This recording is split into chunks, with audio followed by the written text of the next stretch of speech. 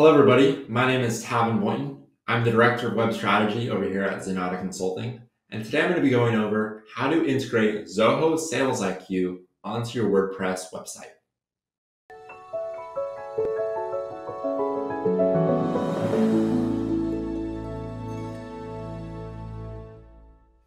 All right, to get started, I wanted to go into detail about what is Zoho SalesIQ.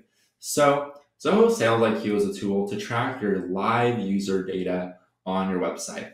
They also have a chat feature, which a lot of our clients find really useful, so they can have their support team messaging customers and helping customers navigate the website in real time. Now, if you do not have a big enough team to provide this sort of live support, Zoho also offers Zobots, which are bots that you can automate a lot of common questions to help your users out so they don't have to contact you every single time. But what you can also do is you can integrate it with Zoho Desk so that tickets that are not resolved with the Zobot will be moved over to your Zoho Desk, where your support team can respond to them in a more traditional fashion. Now, today I'm going to be showing you how to integrate the Zoho SalesIQ embed on your WordPress website, and then how to do some light customization of the little chat widget. So here I have two windows open. The first is the backend on the WordPress website, and then the second one is Zoho SalesIQ. Now to get there, you can either start from your CRM, or you can go to salesiq.zoho.com. So first, I'm going to go into my WordPress website. And what I'm going to do is I'm going to be installing the Zoho SalesIQ WordPress plugin. So here I'm going to go to Plugins, Add New. I'm going to search Zoho SalesIQ. All right, here you see it's the first one here. So we're going to install. And activate. Now, once it's activated, you'll see it'll appear here on the left-hand sidebar. So now what I'm going to do is I'm going to go over to my other tab with Zoho SalesIQ. It's a fresh install, so this is what it looks like when it hasn't been set up before. I'm going to hide notifications. Here, I'm going to go up on the top right to the settings icon. Here, under Personalize, I'm going to go to Websites, and then click into it. Here, I'm going to click Installation, and then click Website. Now, I'm going to copy this code, and then into the WordPress backend, I'm going to copy this code. Now, I'm going to uncheck this so it is not hidden by default, and I'm going to show you how this looks, and then what you gain by hiding it as well. So now that I have pasted in the code snippet, I'm going to save changes on WordPress. And then on the WordPress front end, if I refresh, you will be able to see it shows we're offline. I'm going to say do not track. There we go. So it'll say we're offline, and you see the SalesIQ has already integrated onto the website. And if you click it, you can leave a message for the company here.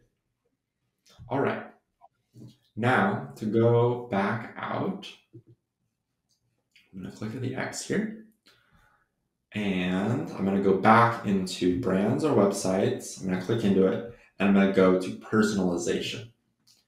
So this is where you can actually change a lot of the look and feel of the Zoho SalesIQ chat widget.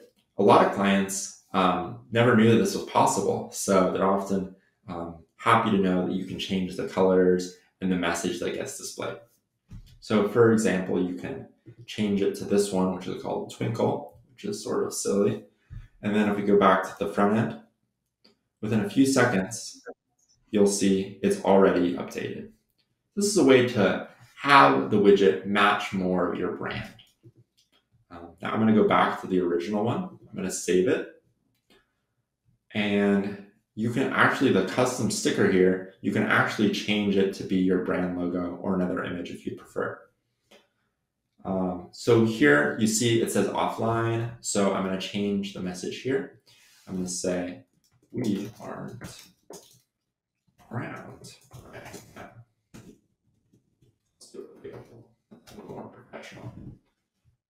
leave a message. Maybe please leave us a message. Here you can change it to any of these 5 default colors, or you can click this one here to add in your own brand color. And if you want to use a hexadecimal code, you can click the arrows here twice, and then it will display a hexadecimal code. So for example, if you want to make it maybe orange, you could find your exact orange, click out of it, and then save. And you'll see by refreshing, it's already pushed the changes live to the front end of your website. If you go up here to the top, you can change it to be a button instead and change the same sort of look and feel there. Over here on appearance, if you go down to appearance here, you can change the look of the window once it's expanded. Again, we can pick our brand color here. We can change the size of the window. You can really display a lot of different information, such as your company logo here, a custom message. You can let your visitors print the chat transcript. You can really do a lot here. All right, so we're going to save it now.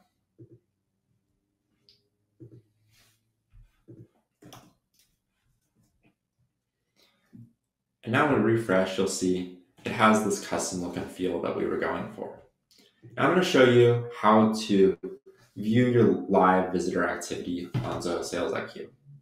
So exiting out of all of this, and exiting out of this, you'll see now I have one lone visitor appearing, and it should be San Diego. There we are. So this is me looking at this website, and you can see that I can see my live visitor activity. And if this was someone that was already in your CRM or had previously viewed your website, you're able to see their past behavior here, as well as any links that they clicked on there. So it's really a way to get more valuable insights of the people that are looking at your website. Now, a lot of our clients don't have the bandwidth on their team to offer a live support function, so they want to disable this. So to do that, you can do that on your WordPress backend. So this is not done on the Zoho SalesIQ end, but on the WordPress backend. So again, if we go to the Zoho SalesIQ plugin, we can simply click Hide Chat Widget and save it. And now on the front end, you will see the widget no longer appears. You're still getting this live visitor activity, as you can see here. So that completes our tutorial on Zoho SalesIQ. Hope you enjoyed the video. Today we looked at how to track your live visitor activity using Zoho SalesIQ, how to install it on your WordPress website, and how to customize the look and feel to help it match your brand. If you like this video, make sure to like, subscribe, and hit that little notification bell to make sure you always get our fresh content. Talk to you soon.